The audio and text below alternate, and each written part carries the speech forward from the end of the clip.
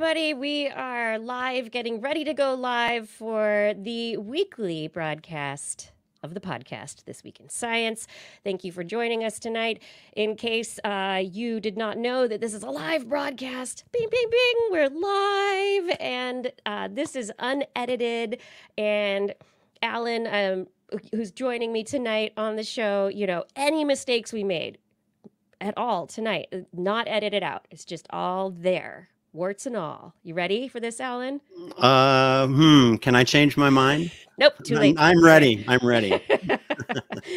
The podcast will be edited, and I hope that you all enjoy the show. Remember to click those likes and subscribes and all of the things that help us make the algorithms like us more. And are we ready? Is the audio all right, everyone? We ready to start the show? My Discord, are you ready? You're here. I see you. You be live. Yes. All right. I'm super quiet again. I didn't do anything differently. Identity. I'll give it a little tiny boost and see if that helps. I'll be on it. Okay. Anyway, we will begin. Let's get this show going in 3, 2. This is TWIS. This Week in Science, episode number 950, recorded on Wednesday, November 8th, 2023.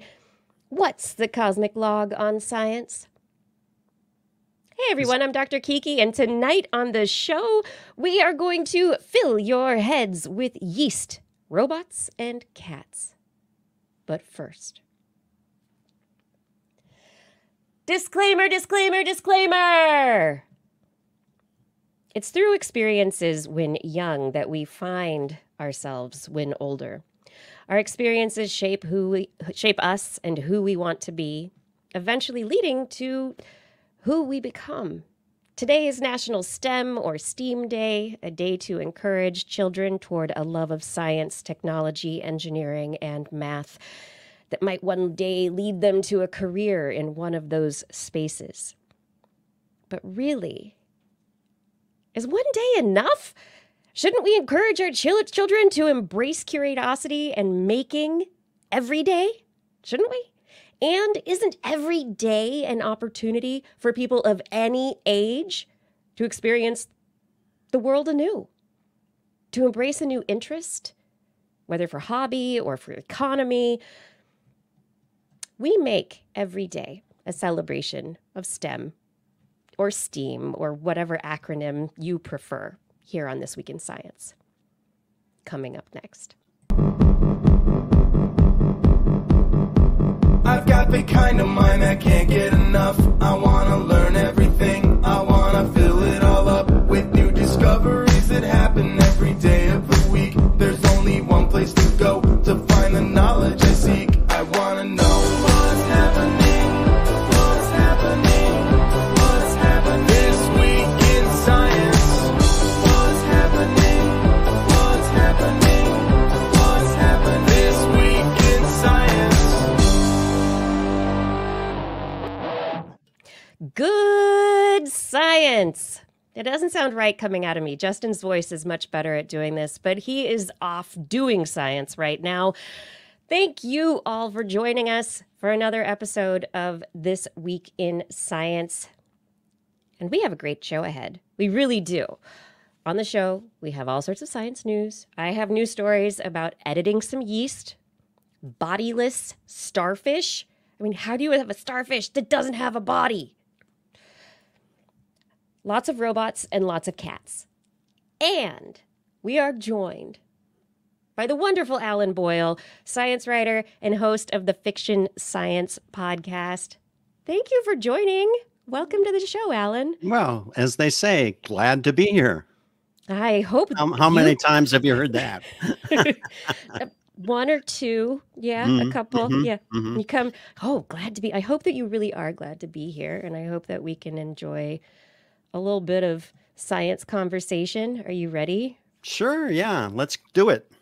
I don't think, I mean, you've written about science, you podcast, you have a little experience. You ready? Yeah. I think your question was, what is the cosmic log? And cosmic log has been around for 22 years. So I've been around the block. So about as long as This Week in do Science. this. Yeah. Let's do it. All right. Okay, everyone, as we jump into the show tonight, I want to remind you that subscribing to This Week in Science as a podcast on your favorite podcast platform is a wonderful thing to do. If you're not yet subscribed, go to wherever you find your podcast, if it's Spotify or Apple or whatever, subscribe to This Week in Science. That's great. You can also find us on YouTube, Facebook, Twitch. We stream weekly, 8 p.m. Pacific time-ish on Wednesday nights. Every week. That's what we're working on. Maybe for a little while, it might just be me and my special guests, but that's going to be a lot of fun for you because it'll be a surprise every single week. It'll be like one of those, what are those Kinder eggs that people get in Europe? Anyway, that's a surprise inside. If all this is too much information, you can find us on social media. Maybe we're out there, but TWIS.org is the website. That's where you can find show notes and all sorts of information about the site. Click those likes and everything, because now it's time for science. All right. What is the science this week? I'm going to start us out with a very, I think, exciting long-term scientific project. Researchers involved in a project that is called the Synthetic Yeast Project have been, they have a website that they have been working on since I believe they first reported about what they're doing about 15 years ago or so. And they are working on making a synthetic yeast. We've talked on the show about efforts to make synthetic bacteria, and synthetic bacteria are one thing because they're prokaryotes, right? They don't necessarily have a nucleus. Yeast, however, they have a nucleus that's separated from the rest of the cell. There's a membrane that separates the chromosomes from everything else in the cell. And these researchers have been working on basically doing that whole thing where you have a boat and you remove a plank and put in a new plank and until you've rebuilt the entire boat. Or you could do it with a car. I mean, is it the same car? In this case, it is definitely not the same yeast, because the researchers they've now reported, and it was a suite of papers that were published in Cell Genomics this last week about their work on the Saccharomyces yeast genome 2.0. They have gotten 14 chromosomes copied, which means they have synthetically created 14 out of 16 chromosomes in this yeast's genome. Okay, so they're like, if you could imagine little chromosomes, little copies of DNA, 16 of them, 14 of them they've done. Now, not only have they synthetically copied and made synthetic copies of all those bits of DNA, of chromosomes, they have taken some of those chromosomes and put them into the yeast and used yeast mating techniques to get these new chromosomes into the yeast so that the yeast cells survive. They have now gotten to the point where they're over 50% synthetic chromosomal material. One of the chromosomes is a completely synthetic bit of DNA that's actually transfer RNA. It codes for transfer RNA, which is really important in getting stuff out of the nucleus into the rest of the cell.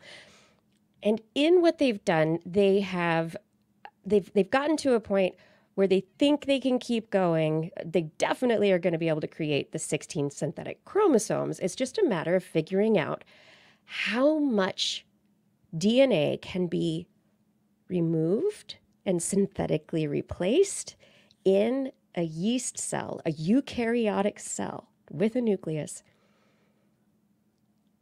before it breaks.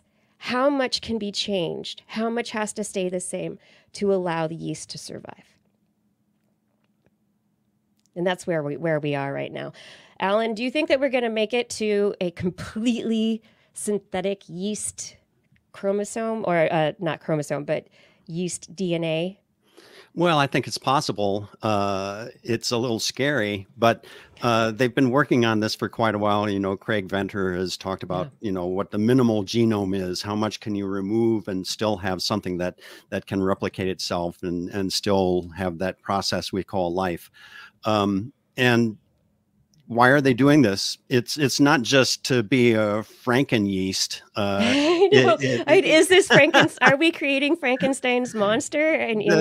I don't think think that's so. the fear. I think that's the fear, you know, because, but the application could be, for example, if you want to make biofuel, you could genetically engineer yeast. It's well suited for making biofuel, or, you know, you plug in the thing that you want, whether it's pharmaceuticals or maybe there's some sort of food application you could do for this. But I think there's a little bit of scariness to this too, because you are fiddling with the code of life, and so I'm not totally sold on the idea. Interesting. Yeah. I mean, I think it's fascinating. You're coming at this from your history as a science writer, and so there is always that kind of, you know, what is the eventual result from this? What are we really trying to do? And I think your point, bringing up the fact that they're trying to, you know, they say, you know, we can make medicines, we can synthetically get these yeast to be machines, right? To do our bidding. But they're biological, and so can we keep them? I don't know. There's the, you know, the it's like a aspect. Jurassic Park sequel almost, that you have to build in the safeguards, and then you have Malcolm, you know, the character coming in saying, well, life will find a way. I wish Justin were here to be able to try and do that quote by that actor who looks like him. Yeah. I mean, I find it exciting. I think they are also part of what they're doing, and we'll talk more about this later when we talk about cats, but part of what they're doing is removing repetitive genetic sequences. So there are lots of copies of genes in DNA, right? Chromosomes in mammals, copies. How much can you get rid of and still have things work? You know, how much do you really need? You know, like they're trying to do with the minimal bacterial cell kind of efforts. You know, what do they really need, and what are they going to, you know, what is needed for life? But again, you have unintended consequences. If I could kind of play the Jeff Goldblum character for a second here, that a lot of this DNA, they used to call it junk DNA, or now non-coding DNA, but it turns out that a lot of that information has an effect on processes that may not be your traditional DNA coding for protein process, but so, you know, you got to be careful when you're doing this. That's the bottom line. I do hope that these scientists are very careful and continue to be careful and take the responsibility of what they're doing very seriously. I know that that's a big conversation these days about the ethics of these kinds of sciences. And so that's why a show like this is useful. You know, you get people keyed into all this, and then they can have a rational conversation when it comes to deciding what the policy is going to be. Right. I mean, and I mean, that's what I hope, is that, you know, this is going on, as opposed to sensationalism. We can talk about it rationally. And if people have questions, please ask. We will try our best to answer these questions. But we will, of course, put these links to this story and to the entire synthetic yeast project. They've got a GitHub. They've got all sorts of information. This information that they're working on is public. Actually, it is not private behind paywalls. They've been publishing this stuff, which is fairly fascinating. Okay, long-term research I always love because it's like the Human Genome Project. What other things are taking decades to complete, right? But moving on from there, other things that we've been studying are viruses. Yay, everybody knows viruses. They give them colds and does bad things, right? But not always, because sometimes viruses are just microbial material that infects other microbes, the bacteria. And in a recent study in Nature, scientists have visualized 2 viruses linking up together as they entered a bacterial host, which has never been seen before.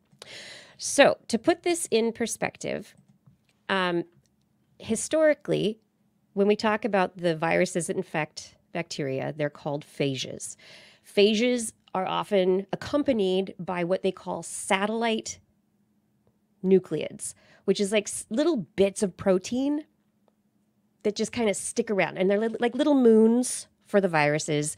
They don't do their own thing. They go with the virus. They're kind of like the virus gang. And when the virus infects the bacteria, those little proteins help the virus do what it does, potentially. That's what we think. But there's always this kind of, it's like messy asteroids or moons, and they're called satellites. But now, when the student project, and I love this because it's like this kind of, this thing that was never expected. It was a student project where the students were imaging viruses, these phages entering bacteria, and the researchers thought that they were going to see the same thing they always see, but there was something messy.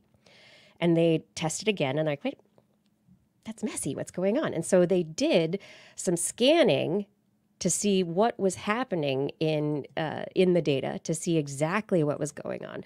And they actually were able to image and detect what is now considered, for the first time, a satellite virus. It doesn't have any of its own replicative machinery or any of the genes that would allow it to make use of the host cells tools for replicating. And so it's like a passenger on this larger virus. But in going in, it also, they determined, works with the virus to do the business that the virus needs done. So they were looking at these particular images, which I think were it's a beautiful image of the tail of the satellite virus and the capsid. It's got like a little hexagonal covering for its genetic material and a little tail. It's like wrapped around the neck of the bigger virus, which is pretty beautiful.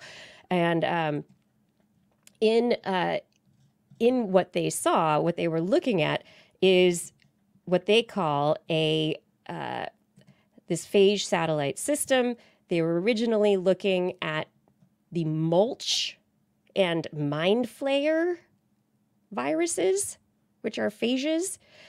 And in looking at the mulch and mind flayer viruses, they were later able to specifically identify these little helper satellites. And so the mulch mansion has the mulch room that goes with it, and the mind flayer has the mini flayer virus that is a satellite that attaches to it. So this flayer system, which I'm guessing it's from Dungeons and Dragons or from Stranger Things. Yeah, Stranger Things. Watching too much Stranger Things can really mess you up. Yeah. I mean, years ago it was video games, but yeah.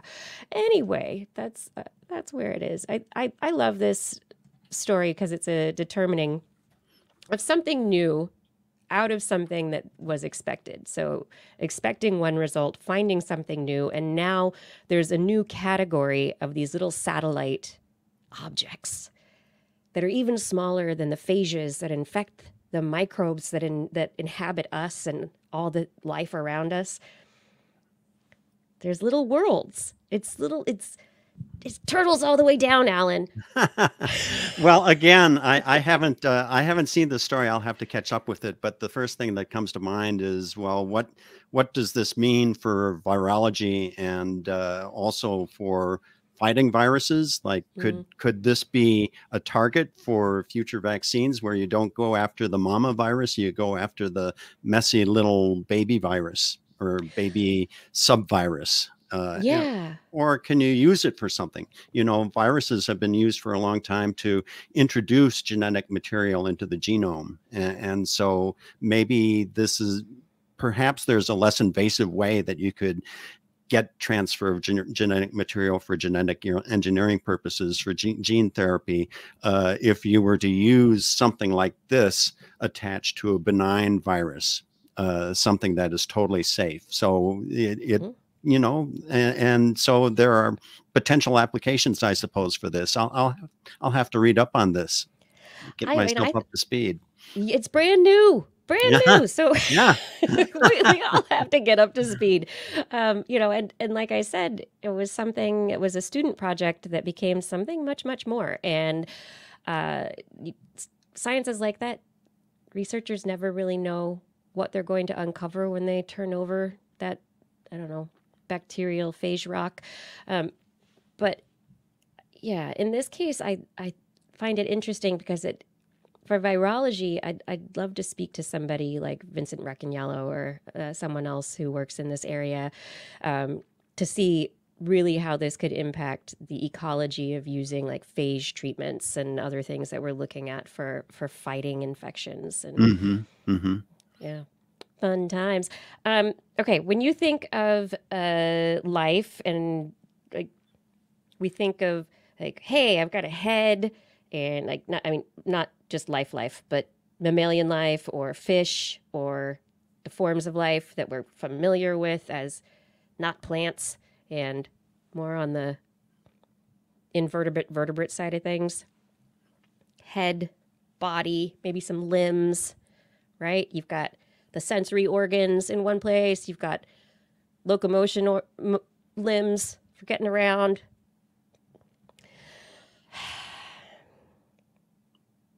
Starfish. Echinoderms. Speaking of turning over a rock, there you go. Oh, there you go. Where is a starfish's head? Apparently, it's everywhere. Apparently, starfish have gone through an evolutionary process that has pretty much completely gotten rid of their body. So the hypotheses historically were that maybe the head was on the top of the starfish, and then where the little feet come out and move the starfish around on that. Maybe that's more the body part. Maybe it was separated that way bilaterally. Or maybe the head is more out at the end of the arms, like octopus brain style stuff, and then the body's more in the middle where the stomach is, which you could see as possible. But published this last week in Nature, researchers have determined that the starfish, the echinoderm, has, through genetics, it's gotten rid of its body. Doesn't need it. It's all head. And that is it. It's all about the head. The researchers at the University of Berkeley, at Stanford University, also at Chan Zuckerberg Biolab, they used genetic methods and a method developed by Pacific Bio, PacBio, which is nanopore technology, to be able to do long sequencing reads of the genetics of these starfish that they looked at. And we're able to see that these sea stars and starfish, all the genes led to there's no body plan. Gene expression was exactly corresponding to the forebrain in humans, was located along the midline of the sea star's arms, and the human midbrain toward the outer edges of the arms. And then there were other subregions of the head that are expressed in the more trunk area. And now they want to look at a whole bunch of other related organisms to get an idea of how many other like sea cucumbers, sea squirts, other echinoderm-related organisms have no bodies at all, just like the starfish. Do you think you could get along without a body? Well, I was just thinking about, you know, the whole idea of alien life, how alien life is could very easily be different from how we conceive life being organized on Earth. And so maybe we've got aliens in the ocean, in the littoral areas, you know, just offshore, because you mentioned octopus intelligence and the fact that they do have neural equipment in their arms that basically are a little bit autonomous. That those neural networks in the arms can kind of do their own thing independent of any sort of central nervous system, whatever that means for an octopus. And so it sounds as if this hints to a similar evolutionary path. It'd be interesting to see what they find with other types of creatures, sea cucumbers. I know that a couple of years ago, I was writing about the big disaster that was hitting sea stars, that there was an environmental wasting disease. Yeah.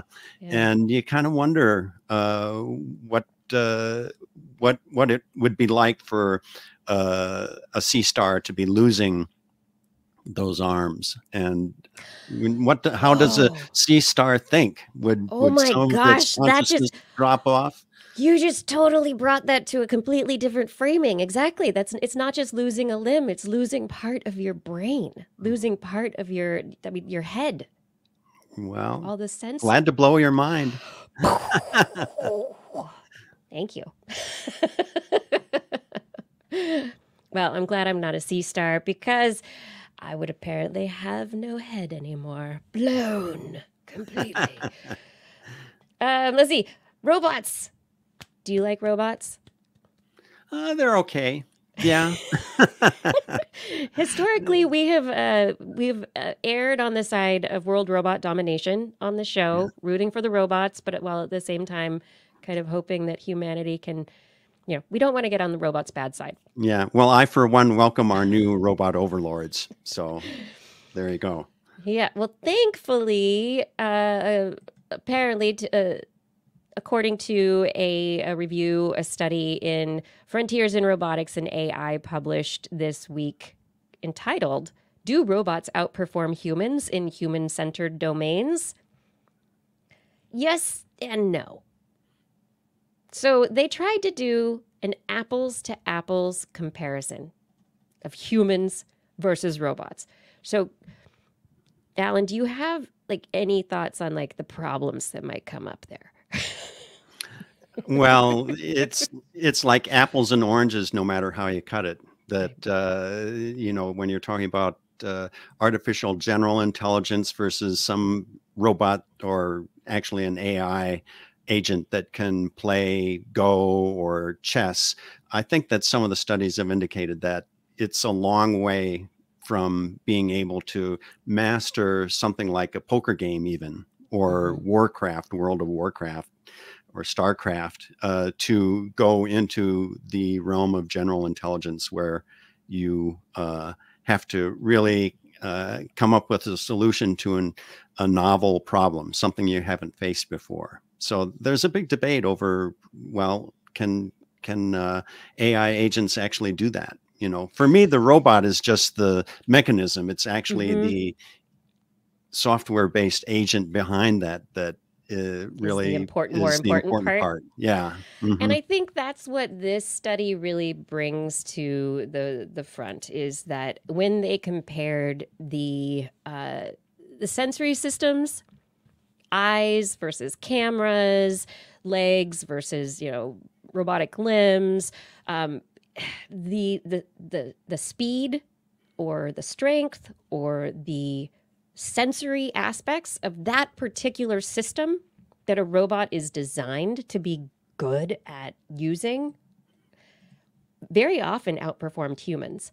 But when it came to needing some kind of ability to adapt, to change your plan, to be able to move differently, humans are still on top when it comes to that, because at this point, even with AI and even with the ability of AI to do all these, newfangled things, where it's still not at the point of the human brain and nervous system and how the embodied human or even other embodied animals are designed to exist in their environments.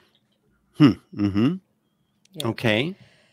So bottom line, thankfully, do robots outperform humans? Kind of, but not most of the time, not really. I mean, or when it comes down to it, humans are still better. You can't take the robots off the tether very long, and they need lots of power, and then their batteries die. We still haven't fixed that problem. Anyway. Yeah, if the robots ever come to take over the world, make sure you can pull the plug or take the batteries out. Yeah, just remember all of those fancy videos of the robots doing dance routines or calisthenics or whatever it is. They've been programmed, and those videos are very specifically made also to highlight how great the robots are, not the failures of the robots. It's all about PR, people. Yep. And in terms of other robots that, don't need to outperform humans, but just it's the last story for this part of the show, Ohio State University is involved in talking about a robot called the Rombot that was just published about in the Proceedings of the National Academy of Sciences. And the Rombot is a soft-bodied robot. And the idea behind the Rombot is that by using soft robotics, paleontologists, people who study old things from dead ground, fossils, soft fossils that might not actually have made fossils, right? Those soft organisms that might, like the sea cucumbers, that might not have turned into a fossil that could have been looked at by anyone, that we can use soft robots to try and mimic the bodies or what those old animals might have been like, and give us an idea from what we know of the fossil record of how life might have moved, how it might have existed, and how it might have actually worked within an ecosystem. But using robotics, which I honestly was not looking for the day that I would be saying robots are helping paleontologists. Wasn't expecting that one. It's intriguing because we're talking about simulating how an ancient organism may have moved, and on one level, you can say, well, you can just build a software-based, totally, digital simulation of what that organism might have been like, and you can tweak it and see, well, if this muscle was here, maybe it would have moved in a slightly different way. And so why do you need to build a soft robot to do that? And so it strikes me, one of the stories that I had been covering for a long time had to do with this guy, Nathan Myhrvold, who was one of the early executives at Microsoft. And he's a big... one of the fathers of computing. Yeah, but he's also kind of he's a paleontologist. I mean, he's a man about many things. He also writes cookbooks. But one of the things that he looked into is how fast could a dinosaur's tail move? And his claim was that the tail could go supersonic. That the kind of dinosaur, like the shrimp the shrimp claws, where the creating plasma bubbles. Maybe, but more like Indiana Jones cracking the whip, you know, Yeah. that Oh. and use that as a weapon. Yeah. And so there was a big debate over whether that could possibly be, you know, how fast could it move? Could it go supersonic? And so what he did with his fellow researchers was actually build a dinosaur tail that they could whip around and Oh, do the that's analysis of. And so he claimed that this supported the idea that a dinosaur's tail could go supersonic. And other researchers have said, no, the material that the tail was made out of would not support moving it at supersonic speeds. And so there, you know, again, there's a whole debate over what a creature that lived 70 million years ago was capable of doing. And nobody can really probably definitively answer that question, but it makes for a fun debate. And it's kind of fun to see that dinosaur tail whipping around. Yeah. And so these robots, whether soft or hard, are Right. enabling researchers looking into the past to be able to maybe hopefully figure out a little bit more than they could otherwise. And you're right, robots are fun. So And robots are fun. Now I want to make a whip cracking robot with a tail. Yeah. And maybe that'll be maybe how Nathan I get into will, battle bots. maybe right? Nathan will let you whip the tail. I think that would be a fun thing to have in an amusement park. Oh gosh, that would be so much fun. Oh my goodness. I hope that you all are having so much fun right now. This is This Week in Science, and we've been talking a lot for the last half hour or so, and I just really want to take a moment to really introduce Alan and let you all know who I have been talking to for the last half of the show. Alan Boyle is an award-winning science writer and someone I've had the honor to know for many years. I think the first time I met Alan was at a National Association of Science Writers meeting where you were my mentor and were amazing at introducing me to people and helping me to learn just the very, very beginnings of the world of science communication that I've been delving into. And over the years, you've elucidated topics ranging from the Mir space station to making a case for Pluto. By the way, he wrote a book called The Case for Pluto. Genetic genealogy, the future of energy, the new space race. I mean, you've written a lot about space. Yeah. That's for sure. And beyond. And you're writing for GeekWire and Universe Today as well. And you have your own blog, The Cosmic Log, that you said has been going for about 22 years. You're hosting the Fiction Science Podcast, which is amazing. And honestly, so much. You've been doing so much. I want to find out what you've been doing lately, what you've been excited most about in science and space. And again, thank you so much for joining me. Sure. Yeah. Well, you mentioned the Fiction Science Podcast, and that was actually a pandemic project. It turned into that. Okay. There was a colleague of mine at GeekWire who was really into science fiction. And so I said, well, you know, in a couple of years, I'm going to maybe dial things back a little bit and I might have some more time. And wouldn't it be fun to do a podcast about the intersection of science and fiction? What sort of fiction does science inspire, and what sort of science is really contained in these works of fiction, whether it's the latest,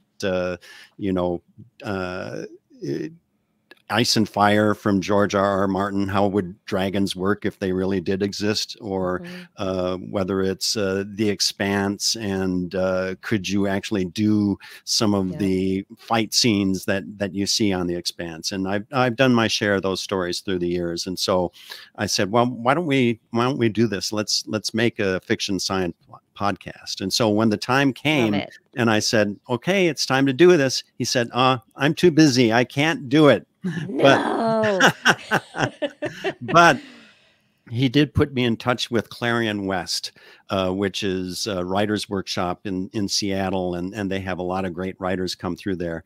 And so the folks at Clarion West put me in touch with a science fiction writer named Dominica Fetaplace. And so she is my co-host for the Fiction Science podcast, and we've been doing this since 2020, and we're not in the 900s yet. We're not in the 900s yet, like some people I know, but we're getting close to the 50 podcast mark. So that's great. It's been fun. Congratulations. Thank you. Yeah. Padawan. Yeah. The latest one that we did was on space, which of course is a favorite topic of mine.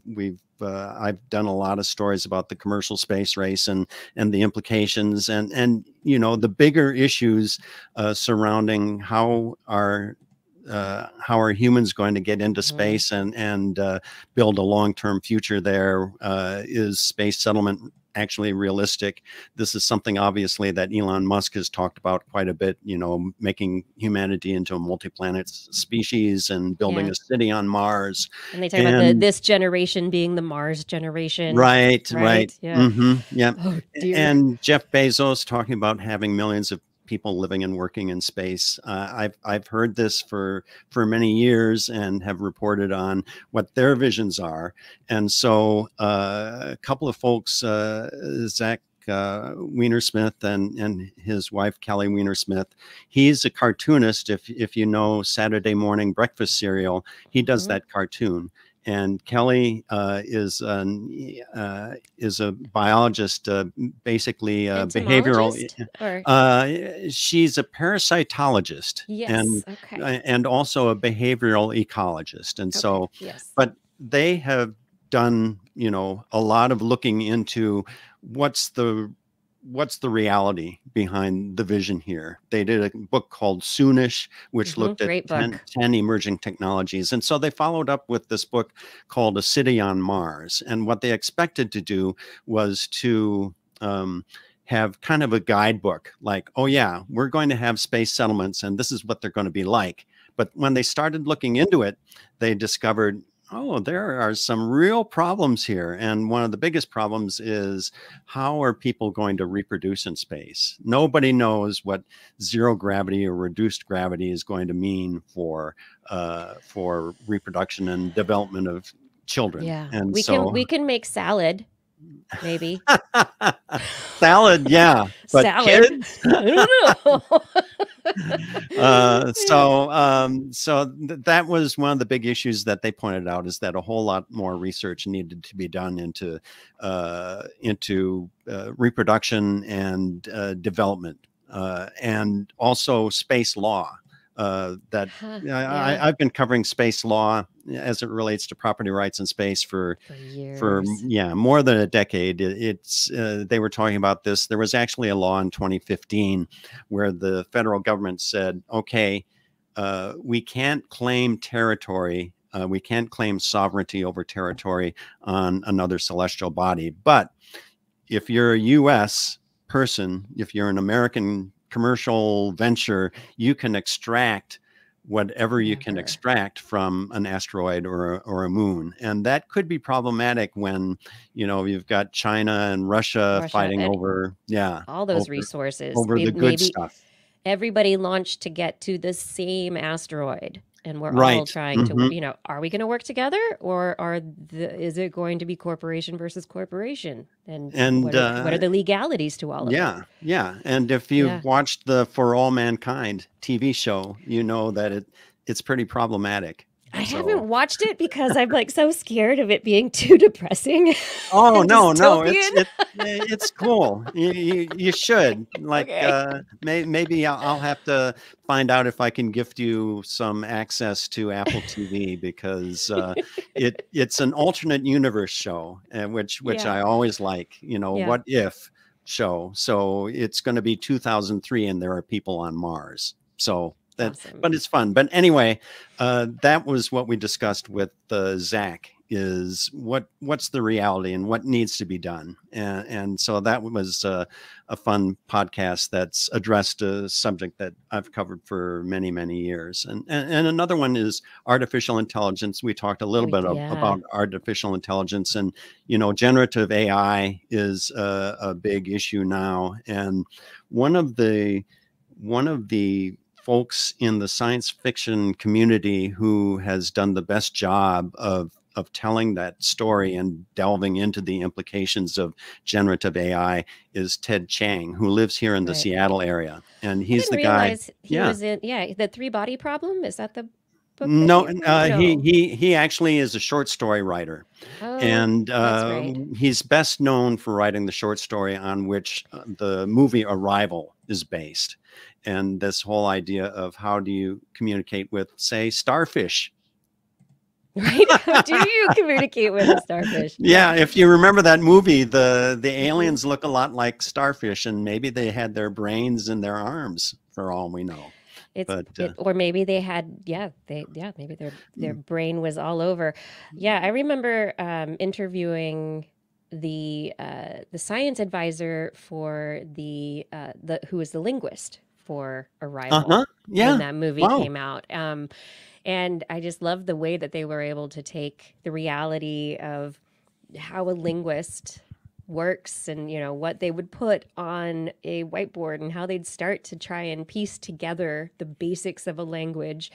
And, you know, this wonderful story came out of, you know, this very insightful short story by Ted. So, you know, so so the AI stuff that he's been working on. We had him. I moderated a panel with Ted and actually the screenwriter for Arrival, talking about what's going on with the screen actors and the screenwriters strike over generative AI.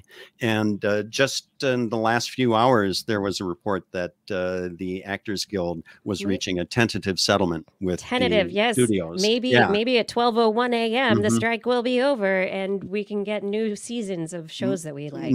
That's right. Yeah. New seasons of For All Mankind, season 5. So there you go. Yeah. But generative AI was a huge issue in those strikes. And the whole idea of, well, there's a digital twin, like actors have their bodies scanned so that they can generate. Yeah, that's right. And who has the rights and what happens when the actor dies. And the studios were saying, well, we'll compensate you while you're living for the use of your digital likeness, but once you're dead, it belongs to us. And so that did not sit well with the actors. So, but those are the sorts of issues that I love getting into. Just and like you said, issues. With your conversation, also the question relating to, you know, the techno optimists manifesto, yes, the Mark Andreessen like Elon manifesto Musk and Mark Andreessen, all these guys, how does their viewpoint play into the development of the technology that we're using, and how is that going to influence the artificial intelligence that is going to be applied to our everyday? Yeah. So that's a huge. We're going to be watching that, and I'm sure that there will be more about that in Cosmic Log as the weeks and months and years go on. But I did want to mention that Ted is going to be speaking about generative AI again later this week in Seattle at Town Hall Seattle. And you've given me a link to that so we can make that available on our website, but that for anyone who is in Seattle, you might want to check this out because that might be a really interesting conversation. And it benefits Clarion West. It benefits Clarion West, which was so helpful to me in actually getting fiction science off the ground. So it's like this is coming full circle. So that's very cool. And then from AI to what other places? I mean, space has been kind of my go-to place for a quarter century. I remember I was at MSNBC back in something like 1998, And You're like 2000. Nope, go back no, further. no, 1998. Yeah. And this guy named Peter Diamandis came into the office and he said, "Oh, I've got this idea. Yeah. I want to do a $10 million prize for the first privately funded mission into space." And so that's how the X Prize got started. And that's kind of opened the way for all these players in the commercial space sphere to do their thing. And NASA kind of got the idea, oh, well, let's leave it more of the responsibility with commercial ventures to get us into space. Like we maybe we don't need to own our Ares 5 rocket. Let's let this crazy company called SpaceX do it. And that's how the SpaceX revolution got started, is that NASA decided to take a chance on them. And here now Elon Musk is the richest guy in the world. And if other space companies had gotten their rockets working faster, or, you know, can come up with something cheaper, better, then maybe they might take over SpaceX's contracts. Who knows? That's an issue. I mean, that's an issue that a lot of people have been talking about. Is SpaceX too dominant in the commercial space area? Is this a problem? Yeah. Yeah. So that's something to be covering too. But there are a couple of things other than space that I'm really interested in. One is electric transportation, specifically electric aviation. There's a lot going on here in the Seattle area. There's a company called Eviation, which is testing an all-electric airplane. There's another company called Magna X, which is building an electric propulsion system. You see different companies, different air carriers saying, hey, we want to go electric. We realize that the aviation industry is not as sustainable in this era that we're living in, where we're concerned about carbon emissions and climate change. We realize that we need to do something about it. And so maybe this electric aviation revolution is something that they want to be a part of. And so that's another thing that I've been covering. What are the issues? So electric aviation, you're going to be dealing with battery issues. You have That's right. to be like, so it's not just like biofuels, which is like you tank of fuel, but this is entirely like similar to electric cars, entirely new systems that have to be developed. And so that is the issue, is what's the range? And right now the battery technology is not going to support airplanes going. You know, you can't take an airplane from Portland to London just on electric power. Maybe Portland to Seattle, maybe Portland to Cannon Beach. So a little more puddle jumper kind of flights, exactly, which are probably more polluting to begin with. Right. When you think about yeah. So that's there's a company called Harbor Air that's based in the Vancouver, BC area, and they want to go all electric with their fleet, because what they do is they fly seaplanes to different destinations, mostly in British Columbia, and so they're testing retrofitted electric airplanes right now. They're actually older de Havilland Beavers that they've retrofitted with electric propulsion systems. So yeah.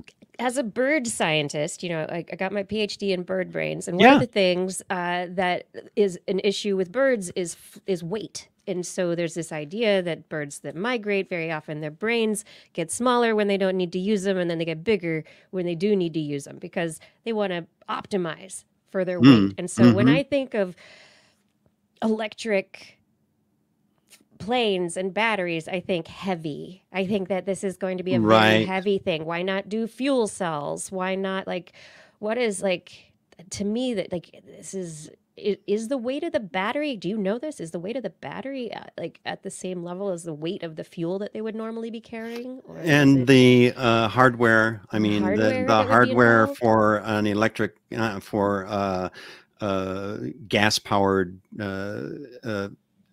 propulsion system, you know, that you, to some extent, you're trading the weight of all that metal for a lighter motor system.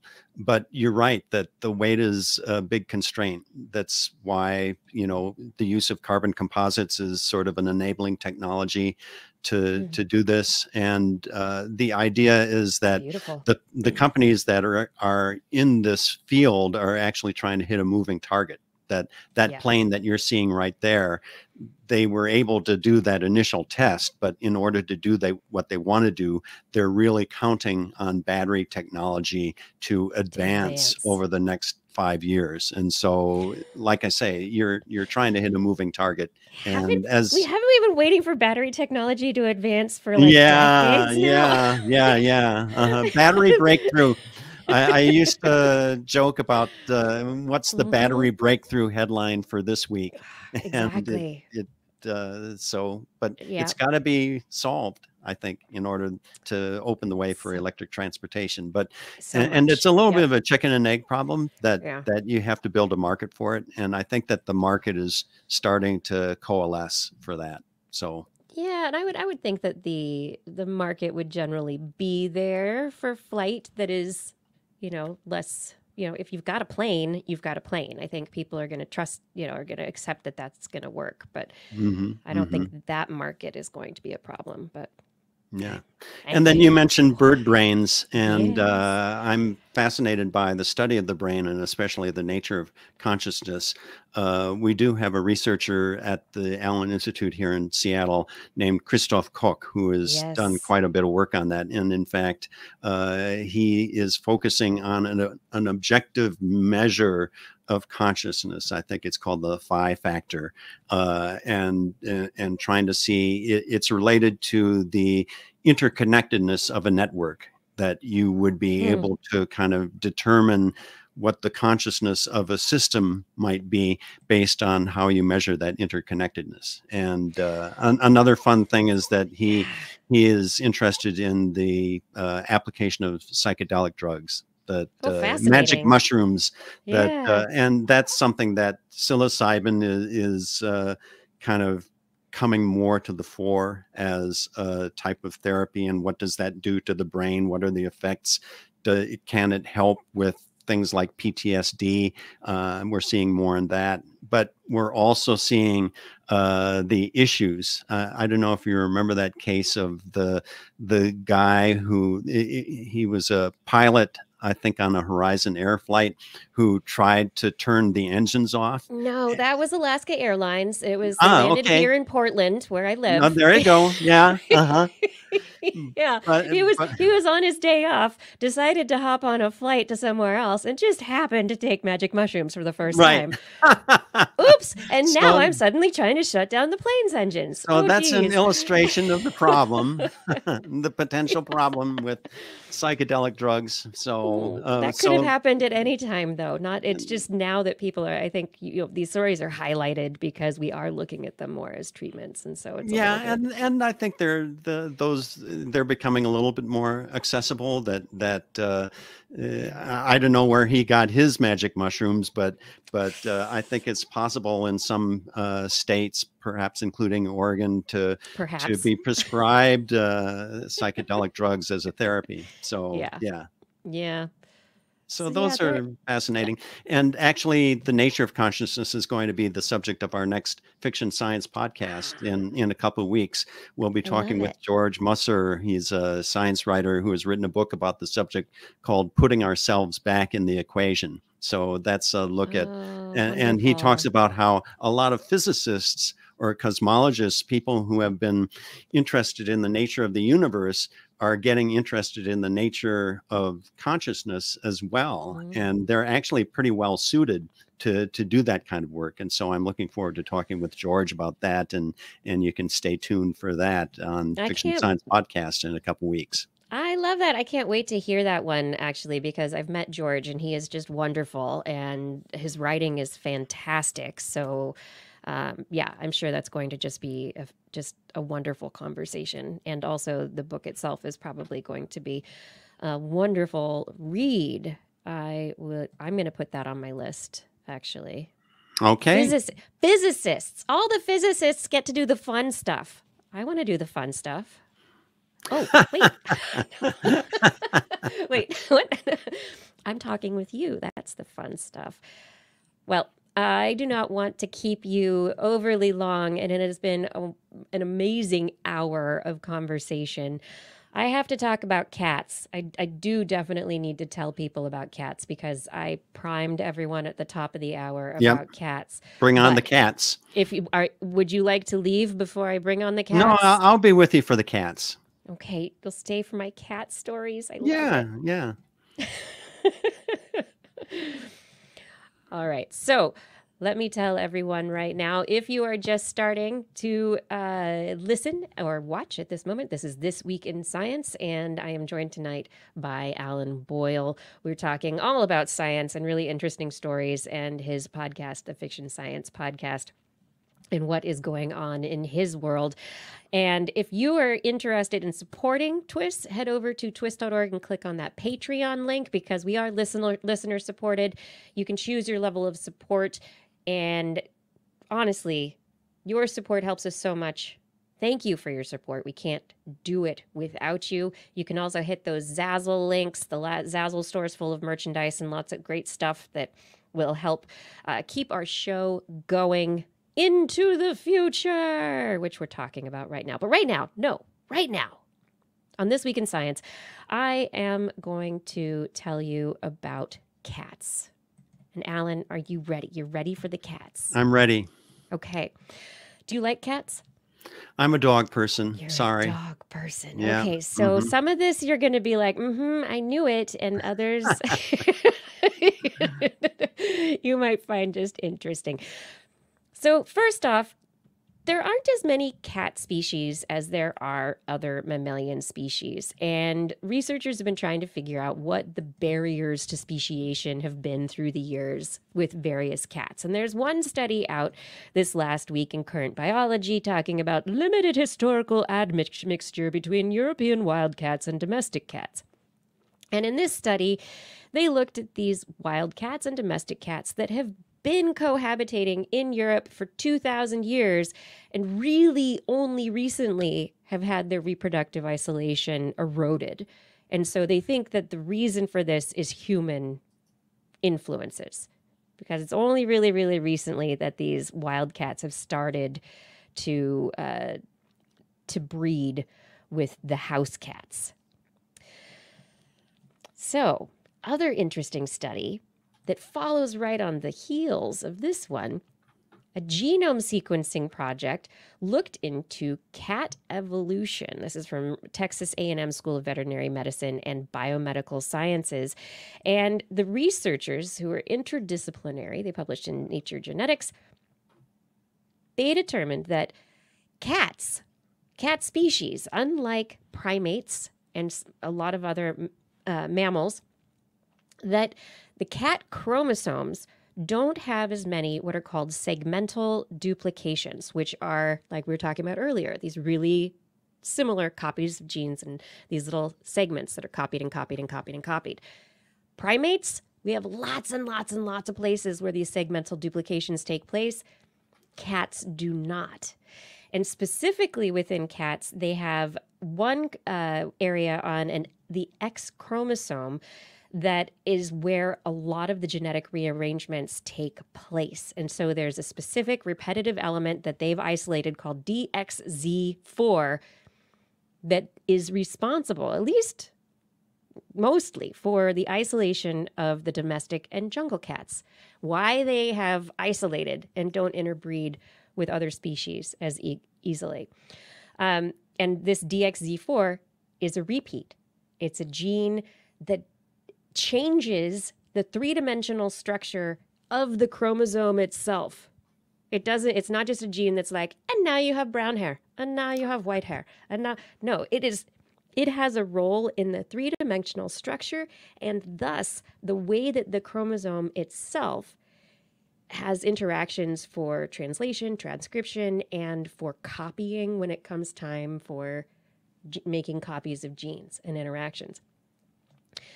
So they don't know the exact mechanisms, but because of the way that they've been looking at these cats and their genomes, they have been able to use a method that allows them to take the first generation of hybrids to be able to figure out exactly how much comes from the parental and the maternal sides of the family, and have been able to really start to piece together the genetics of the cats and why cats don't breed with other cats all that often, and why you have weird meowy, rowery Bengal cats or, you know, a normal house cat. It comes down to these very interesting genetic quirks.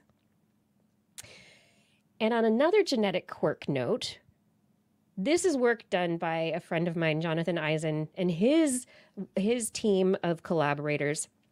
One of his, I believe, postdocs has most recently published this. This is a second paper in a series of papers investigating microbiome and volatile compounds in anal gland secretions from domestic cats.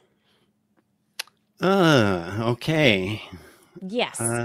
So if you do have one of those Bengal cats and it's male and it sprays all over the place, or if you have a cat and they're spraying, or every once in a while you might hear about, oh, the cats and their infected anal gland, whatever.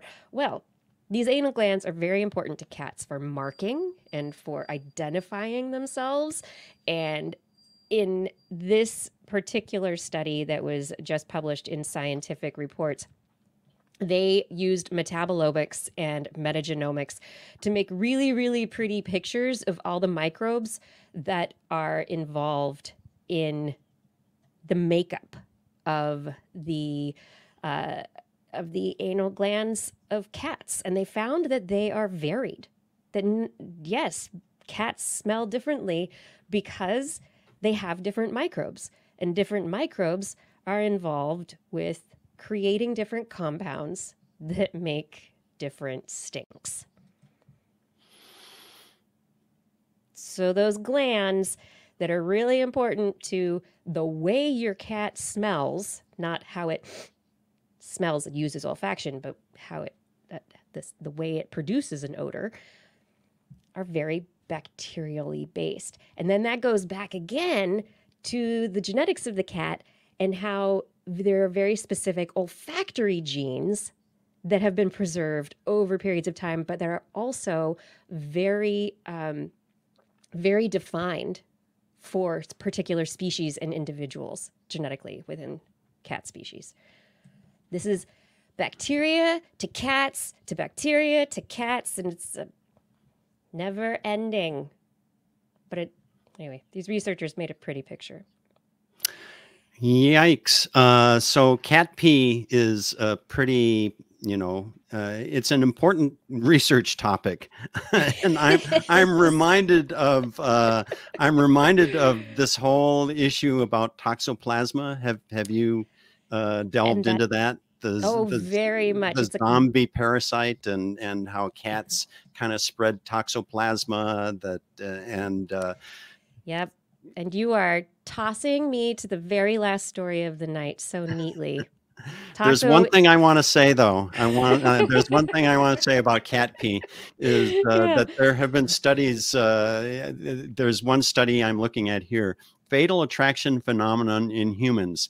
Cat odor attractiveness is increased for toxoplasma infected men, while decreased for infected women.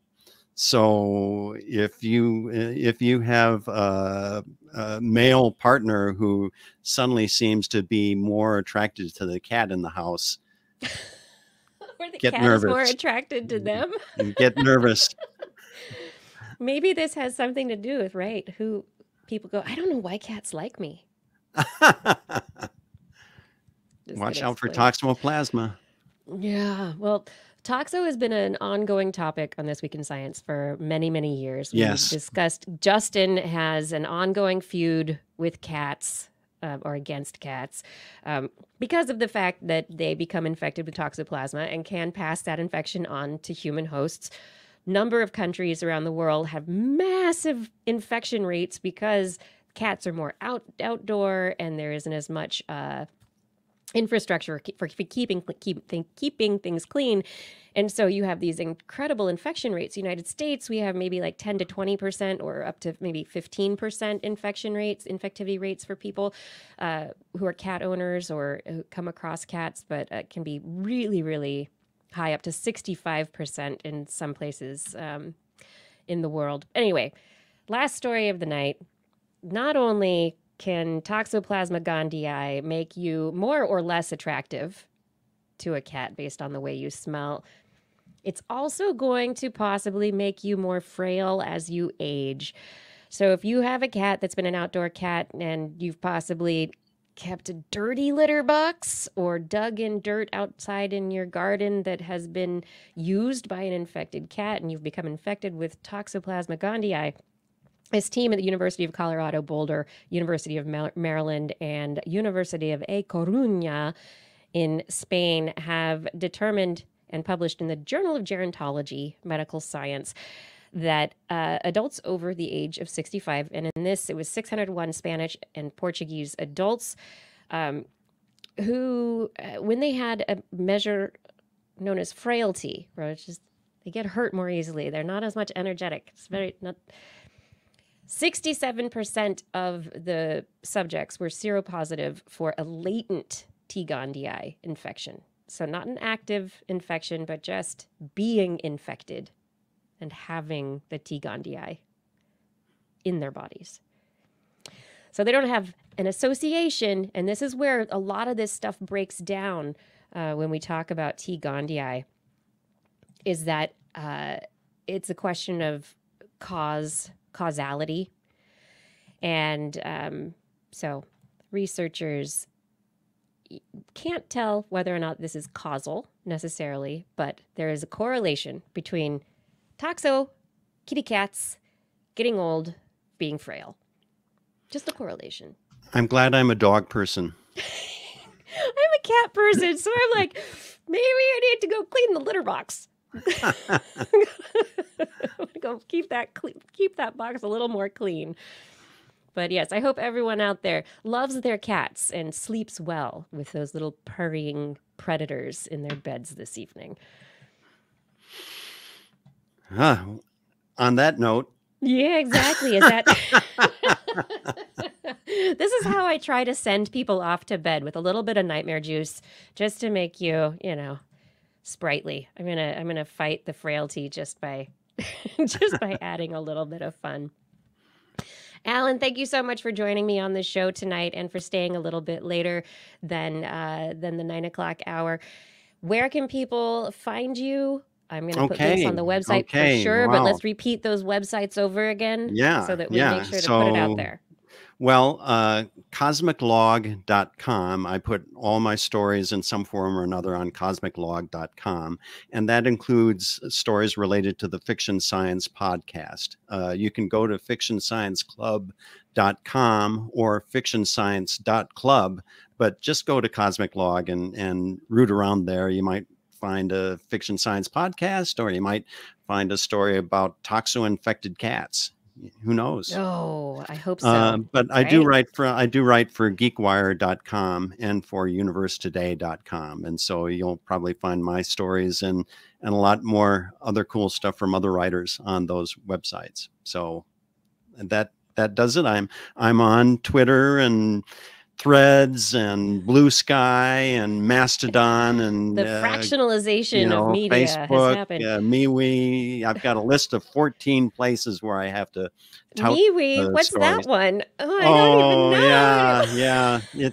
I don't think you want to go there. I'm not that crazy about MeWe, but somebody said, "Oh, you got to put it on there." I don't like Facebook, so put it on MeWe, and so I probably have 20 followers there, but it includes this guy who asked me to do it, so I did. So if you've got someplace you want me to post my stories on social media, let me know and I'll add that to the list of 14. Oh my gosh. Yeah, these days, oh my goodness. But yes, it's good to have a home. So Cosmic Log is a good start for people. That's the place to find you, which is the place. All right, everyone. We have come to the end of the show. Thank you so much for joining us for another amazing episode of This Week in Science. I do want to make sure to thank everyone who is involved in making this show possible. All of you who are in the chat rooms right now, thank you so much to those of you who are in the Discord, the YouTube, the Facebook, the Twitch for being here and being part of a conversation. Thank you, Fada, for your time on show notes and social media, all those social medias. Gord, R and Laura, others, thanks for helping keep the chat rooms safe places. Identity4, thank you for recording the show. Rachel, thank you for editing the show. And as always, I do need to thank our Patreon sponsors. So it is time to thank them very carefully. Thank you to Arthur Kepler, Craig Potts, Mary Gertz, Teresa Smith, Richard Badge, Bob Coles, Kent Northcote, Rick Loveman, George Corris, Pierre Velazar, John Ratnaswamy, Carl Kornfeld, Chris Wozniak, Vegard Shefstad, Donathan Stiles, a.k.a. Don Stylo, Ali Coffin, Reagan Shubrew, Sarah Forfar, Mundus, PIG, Stephen Albron, Sterile Myshak, Stu Pollock, Andrew Swanson, Fredis 104, Skyluke, Paul Runovich, Kevin Reardon, Noodles, Jack, Brian Carrington, David E. Youngblood, Sean Clarence Lamb, John McKee, Greg Riley, Mark Hespelosi, Lise Mineke Zima, Ken Hayes, Howard Tan, Christopher Rappin, Richard Brendan Minish, Johnny Gridley, Rummy Day, G. Burton, Lattimore, Flying Out, Christopher Dreyer, RDM, Greg Briggs, John Atwood, Rudy Garcia, Dave Wilkinson, Rodney Lewis, Paul Rick Ramus, Philip Shane, Kurt Larson, Craig Landon, Sue Doster, Jason Olds, Dave Neighbor, Eric Knapp, E.O., Adam Mishkonic, Kevin Paranchan, Aaron Luthen, Steve DeBell, Bob Calder, Marjorie, Paul D. Disney, David Simmerly, Patrick Pecoraro, and Tony Steele. Thank you so much for supporting us on Patreon. We can't do it without you. And if you want to be a Patreon supporter, make sure that you head over to twis.org and click on that Patreon link. Woo!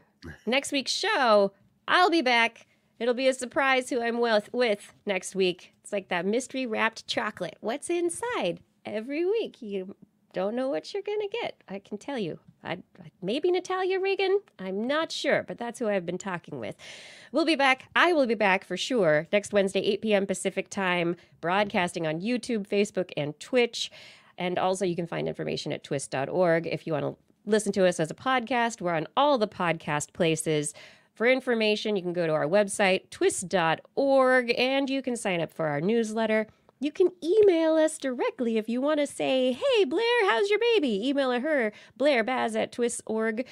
twis.org. You can email me about show stuff, ask me stupid questions at Kirsten@thisweekinscience.com. You can email Justin at twistminion@gmail.com and say, hey, Justin, where'd you go? And he probably will ignore you. But in the meantime, you just put TWIS in the subject line so that you don't get spam filtered into a kitty cat's microbially filled anal sac.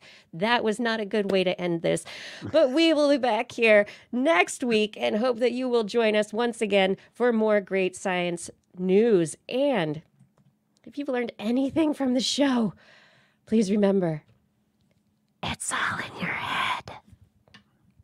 And change your litter box. This week in science. This week in science. This week in science. This week in science, it's the end of the world. So I'm setting up shop, got my banner unfurled. It says the scientist is in, I'm gonna sell my advice. Show them how to stop the robots with a simple device. I'll reverse global warming with a wave of my hand. And all it'll cost you is a couple of grand. 'Cause this week's science is coming your way. So everybody listen to what I say. I use the scientific method. And this is the after show, which we normally do an after show, but I just want to say goodbye and good night, Alan. Thank you so much for spending some extra Live long time. and prosper. Oh, nanu, and live long and prosper. We have to go back and forth and see if you can. It's here. Not very well. Not very well. Yeah. Can you do the both? That was fun. Thank you for joining me. Okay. Really appreciated it. Great to see you. Yeah. One of these days wonderful. in Seattle or Portland, we'll have to get together. There must be real path crossing. Mm-hmm. All right. That's a deal. Yeah, it is a deal. Thank you and have a wonderful night. Okay. Take care. Thanks, Kiki. Thank you. Sure. All right, everyone. I am probably going to be heading for the bed and not hanging out a really long time tonight. I can take a few minutes. Less than 80-minute show. I know. It's amazing. We did it. Alan was great. He was wonderful. He wanted to leave at 9 o'clock because he has work to do. Who doesn't have things to do? He probably needs to hang out with his dog or I don't know, talk to his family or something. I don't know. Something very important, which is, that kind of stuff is very important. I know, Paul Disney, it is so short. Yes, it is a short show. And, this may be the way it is for a little few weeks. We have these shorter shows, and it is nice, and it is fun, but because it's different, and maybe we have a nice time together. And we are thankful that we have a nice time with friends and science. And, I have a little wheeziness right now because I have had a cold or something. I have not been COVID positive, but I have been hiding in my house. My whole family's had it. There's been the sniffling and the coughing and the aching and the tiredness and the not good. Oh, yes. And yes, also the time change. Yes. No, I don't know. I always like the fall time change. It's like taking me home to where time is supposed to be. The springtime is I feel like it's a theft and it is stolen from me. Even, I don't know. There's something about the fall time change that I think it makes me happy. It does not make my cats happy. They're like, why haven't you fed me yet? I don't understand. What's going on? I am hungry now. Yes. Oh, boy. But yes, I was I was talking with Natalia Regan about her joining the show next week. I will confirm that as soon as I can to determine if I can get that wonderful, funny lady to join. I think she is a wonderful science communicator. She's a comedian. She's doing some great work right now, doing TikToks and Reels and I don't know if they only for just one that she shares on all the platforms, but her work is hilarious. It's wonderful. She's very funny. And the two of us will probably sit and talk in funny voices to each other all evening about science, which I think could be very enjoyable. It could be good. And everyone out there, I hope that you all have an amazing, amazing week. I mean, if there's nothing, getting to work at 6:30 would be easy this week. You'll get used to it, though, Paul. You will. Thank everyone for joining us. I'm just looking at scrolling through the chat at all the people who were talking tonight. Thank you, all of you who were here and who joined. I'm going to, take myself to bed, put myself to bed, and hope that I am feeling much better tomorrow because I'm supposed to be going to a conference in Long Beach. And I think I have to change my flights. I don't know. I can pretend to be healthy in my own house, but I don't know if I should be around other people. What are you supposed to do? As long as that COVID test is negative, radio. Oh boy. Oh boy, oh boy. Yeah, as long as I have no symptoms, then I will be fine. And that is part of getting the good night's sleep. So all of you, I hope that you are staying healthy, staying out of trouble. Well, I don't know. As long as it's good trouble, maybe the trouble is fine. And what do we say at the end of the show? I feel so weird missing Justin. I miss Blair, but we're going to keep on keeping on. And thank you for joining me this week also after I canceled the episode last week. It was just too much last week between scheduling and family and all the stuff that was going on. So I do not having my normal team, it kind of threw a wrench in the works. Oh, awesome. R and Laura, you can sub for Justin. Tap in. All right. Well, I am going to try not to sneeze on camera. And I hope that you all stay healthy, stay happy. Nope. Okay, off camera sneeze. That's what we do. Wait, there'll probably be another one in a second. Okay, but stay happy, stay healthy. I hope you're happy. Stay like in or out of trouble, whatever works for you.